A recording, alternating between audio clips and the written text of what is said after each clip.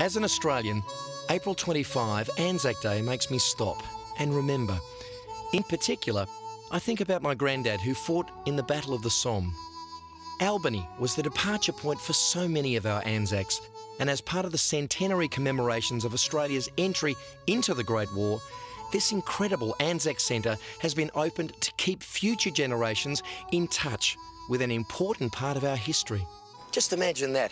Late 1914, over 40,000 young Anzacs, men and women, left from here to head off to the Great War, many of them leaving home for the first time.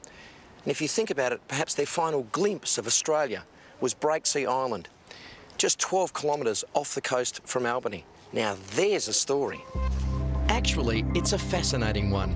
And to tell it, we need two key ingredients. The first one is transport.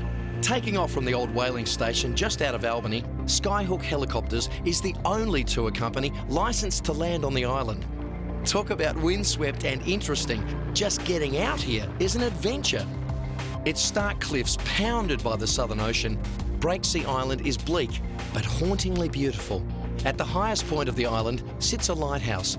At over 100 years old, this is the new one that replaced the original built in 1858 by convicts.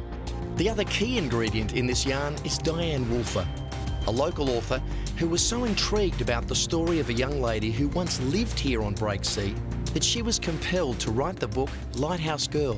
The first idea began, I read an article in a newspaper by Ron Crittle just mentioning Albany's connection to Anzac, and there was one paragraph that mentioned Perth man Don Watson's mother, how he remembered his mother telling stories of waving to the troops. Her dad was the lighthouse keeper, and when the troops left to go to World War I, the gathering of the 1st AAF, she was here and probably the last person to signal to the departing fleet. Not sure if it was Morse code, perhaps with a mirror, or with these big semaphore flags. Either way, they could have flag chatted for days. I love the fact that that story inspired you to write the book, and then your book inspired another story that we just recently had in Perth. Yes, it was amazing. Jean-Luc from Royal Deluxe, he was really inspired and excited about the story of the Lighthouse Girl and waving to the troops, and so he incorporated into that the journey of the giants, which for me was incredible. So Diane, do you think that your story actually shines a light on that Anzac connection and Western Australia?